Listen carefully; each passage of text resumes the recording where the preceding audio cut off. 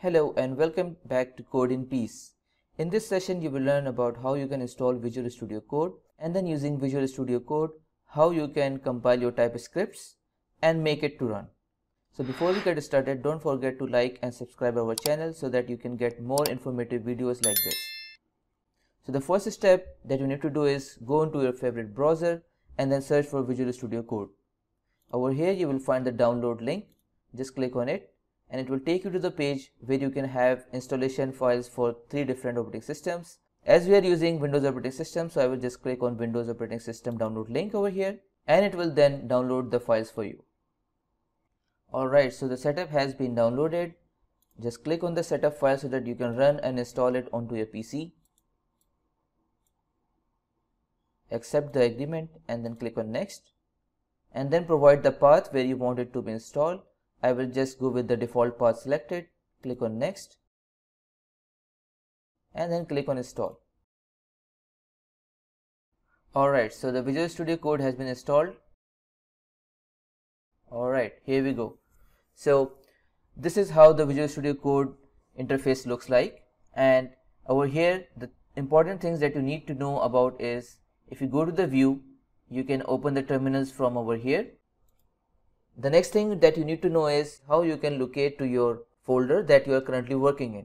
So for that you need to go to the file and then you can click on open folder to go to that particular folder where all of your codes or project files are located. So what we will do is we will go to open folder, and over here I will go to my C drive and create a new folder with the name TypeScript, and just select this folder over here. Now the next thing that you need to do is you need to just trust the authors, because you are yourself the author over here, so that there are no restrictions whenever you are running any code.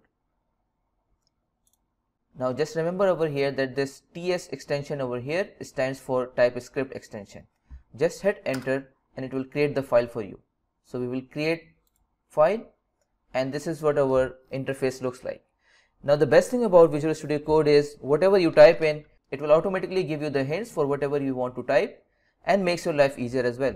So I will just hit enter over here and you see it writes down the complete syntax for me.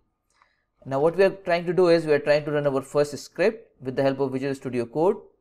So I will just write down welcome to Code in Peace.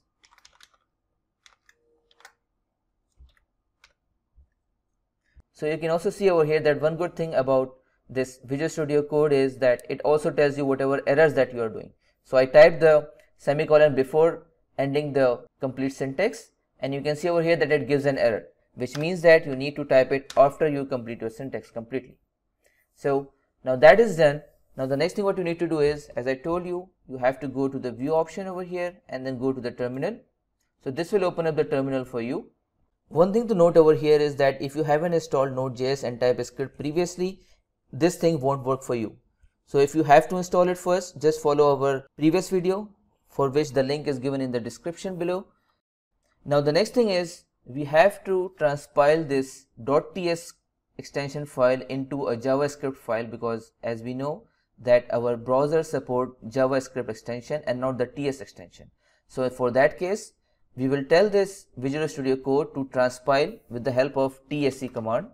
So this tsc command will transpile our code from TS extension to the JavaScript extension. So what file do we need to transpile? It is first script.ts.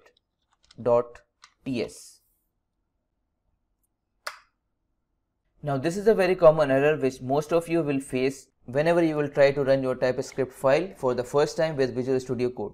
So how do you solve this issue? So for that you need to go to the PowerShell,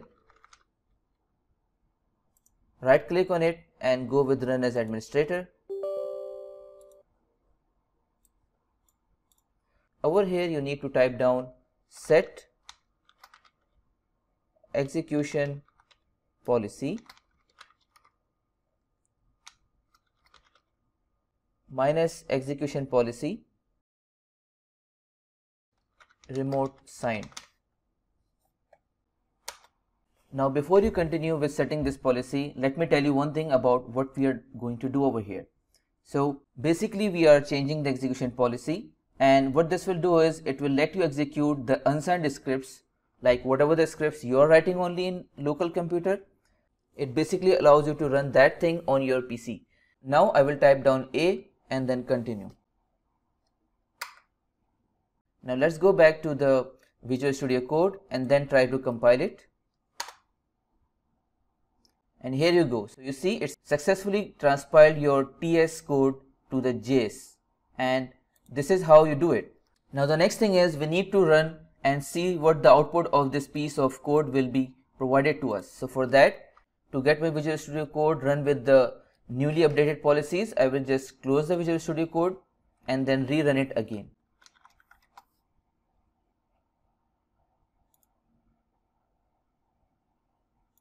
Alright, so we are back onto our terminal. Now we will type node and then the JavaScript file name, which is firstscript.js, and here you go. So you have the output over here. Welcome to Code in Peace. So if you are still not able to run your scripts on Visual Studio Code, just write to us below in the comment section and we will reply back to you so that the issue can be resolved. With this, I hope you have got an understanding of how you can install the Visual Studio Code, and then followed by that how you can transpile your TypeScript files to JavaScript files so that you can run it successfully on your Visual Studio Code.